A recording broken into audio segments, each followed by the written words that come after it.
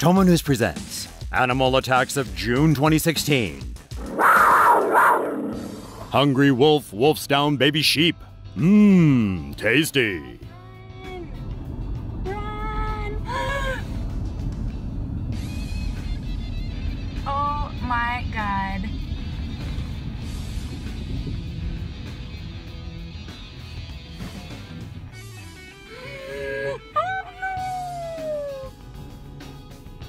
What's he even doing? Oh my god, oh my god, oh my god, oh my god, oh my god.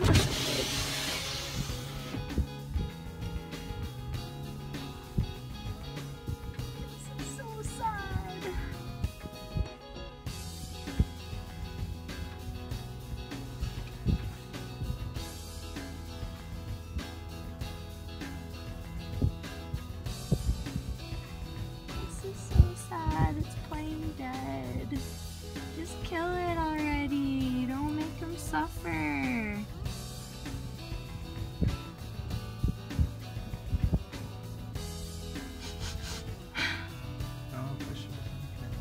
Just leave it.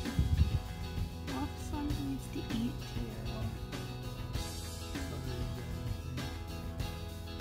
Oh my god.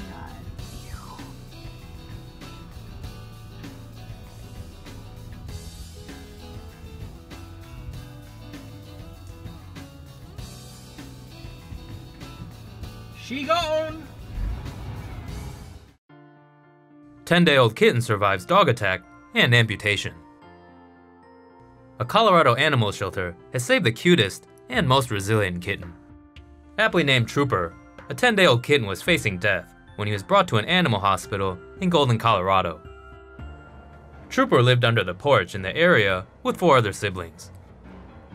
The kittens could barely open their eyes or walk when eventually, the litter was found, but only 2 of the kittens had survived. Trooper and his sister, Patience, seen here, were taken to the animal hospital. Trooper's badly injured leg put him on the verge of death. Veterinarians decided it was best to remove the leg, and the kitten underwent a risky operation. Following the surgery, Trooper was, well, a trooper. The tiny kitten pulled through. He and his sister were placed in a foster home as they continue their recovery process. Recently, Trooper has been adopted by his forever parents and has grown into a handsome, active cat.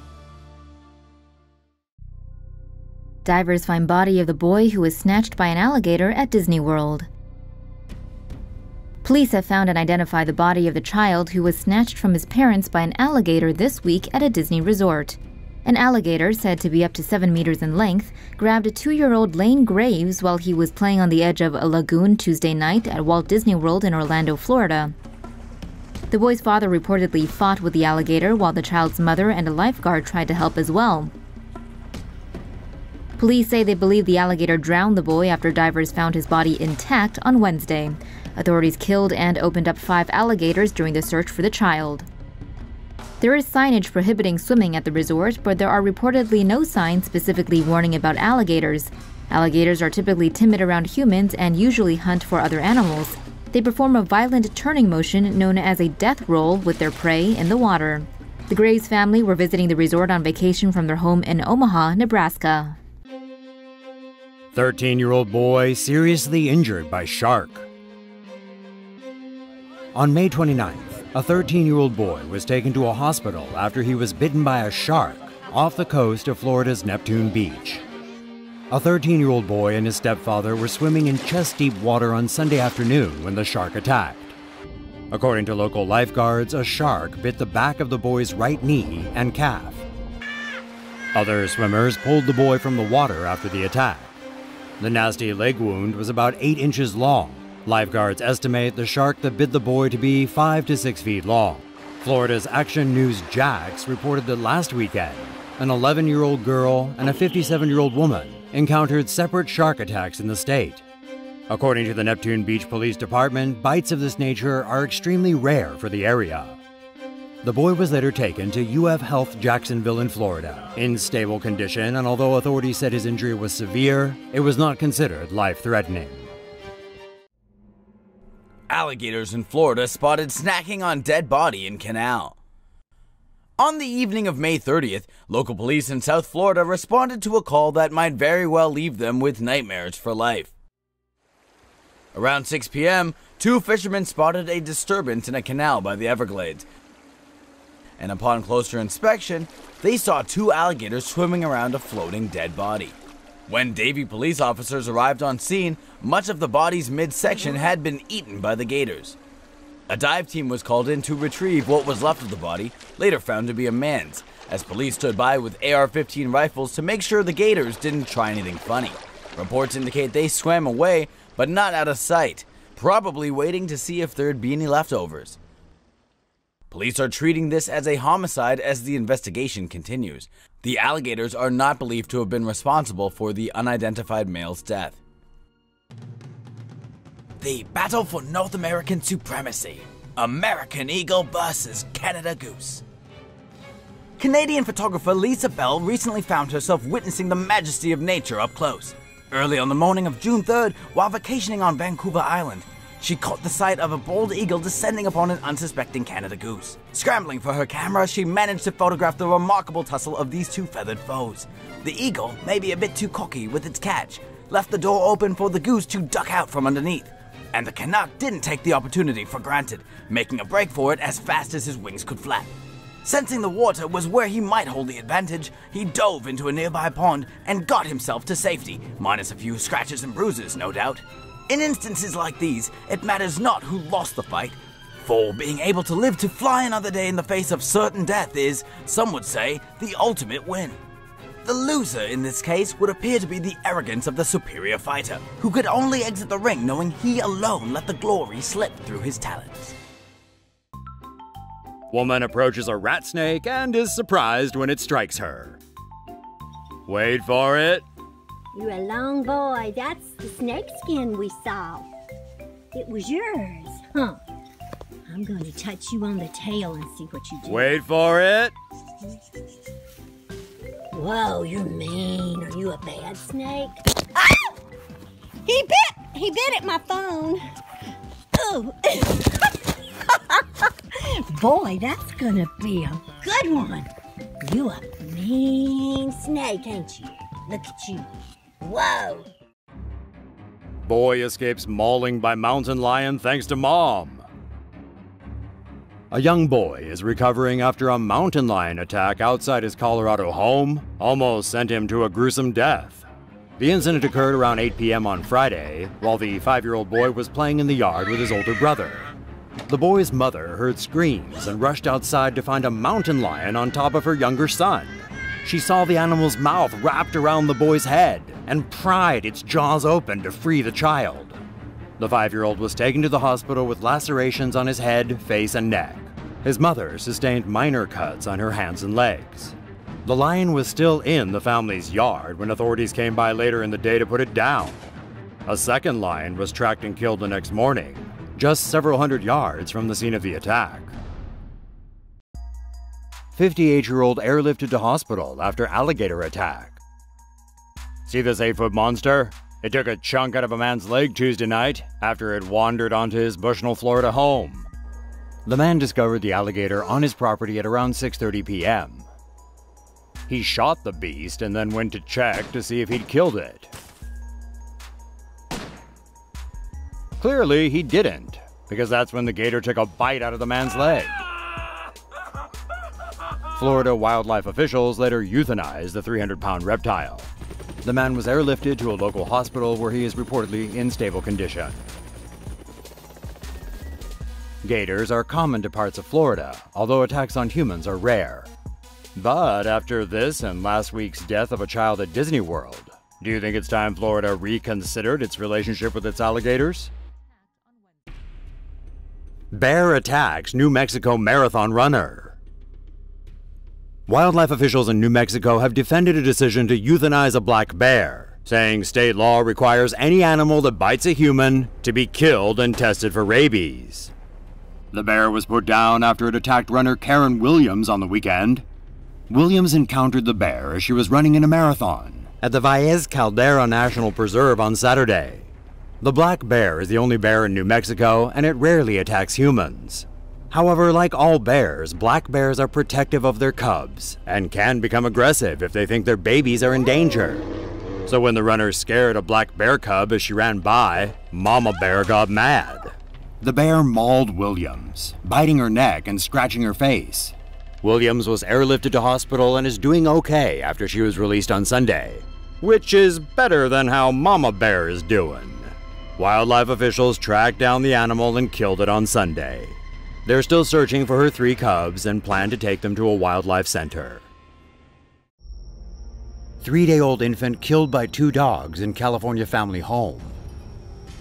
These 2 Shar-Pei pit bull dogs are on death row for mauling a newborn baby in Fresno, California. On June 27th at around midnight, the child was resting on a couch with her mother.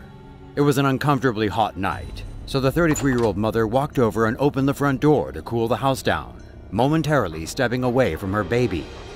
She knew her brother's dogs were on the premises, but mistakenly thought they were tied up outside. It turned out to be a grave mistake. Hearing the baby's screams, she ran back to her newborn to find the dogs had mauled her. She rushed the infant to the hospital, but the child's short life had come to an end. The woman's brother surrendered his dogs to the SPCA, and they will be destroyed in the coming days. Monkey pulls off epic heist from jewelry store.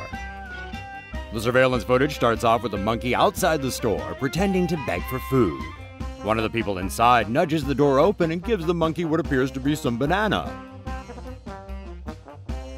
Rather than eat the banana, the monkey pushes the door wide open and dashes into the shop.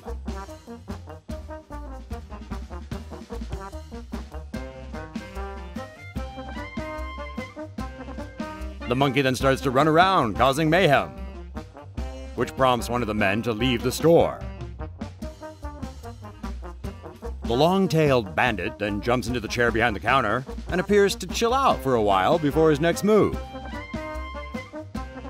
Curious George then calmly pulls open the cash drawer and grabs a huge wad of cash, while another man in the store offers it another piece of banana. Who needs a banana when you have a buttload of cash? The monkey hightails it out of there with cash in hand and makes a clean getaway. Unfortunately, the monkey could not be reached for comment. Police officer handles aggressive dogs, and guess what? He didn't shoot them. An Ohio police officer is being praised on social media after body cam footage was released of the cop wrangling 2 aggressive dogs with care. Patrol officer David Gomez responded to a complaint about 2 dogs roaming around a neighborhood in Meridian. Gomez found 2 large dogs running loose. One was foaming at the mouth. Upon arriving at the scene, Gomez called the 2 dogs over to him. Come here, puppies. Hi. Come here.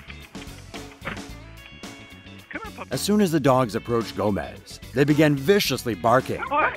Hey. You're okay. Get back. Get back. But the officer remained calm and radioed in for animal control. 9266, can I get a code 1, please? Hey, get back. Neighbors began emerging from their homes to watch the commotion, but Gomez asked them to go back inside as the dogs weren't taking a liking to anyone. They're not very friendly. With animal control still 15 minutes away, Gomez attempted to calm the dogs by keeping their attention on him.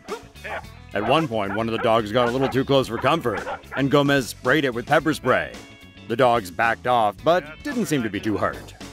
The 2 just kind of lay around in someone else's yard, licking their bruised egos, perhaps?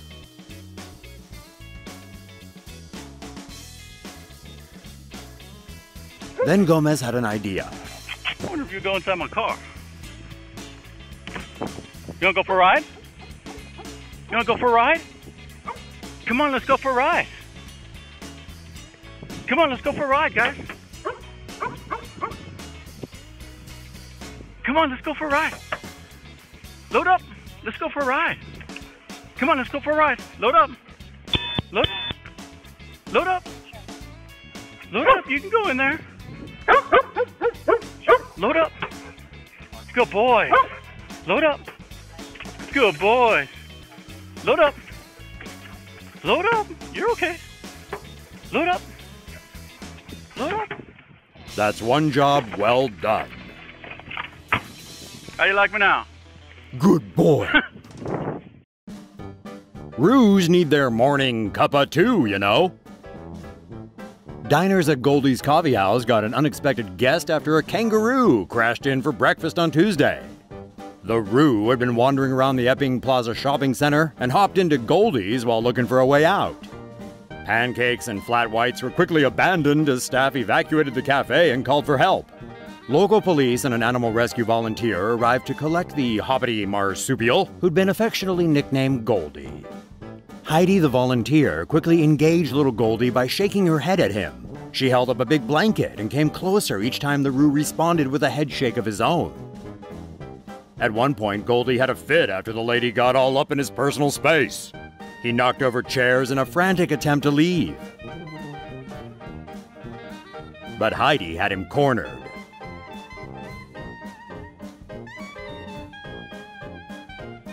More head shakes later, she had him safely wrapped in the blanket. Goldie had minor injuries from his journey to the mall, but he was later released into the wild and is now safely back with his family moth.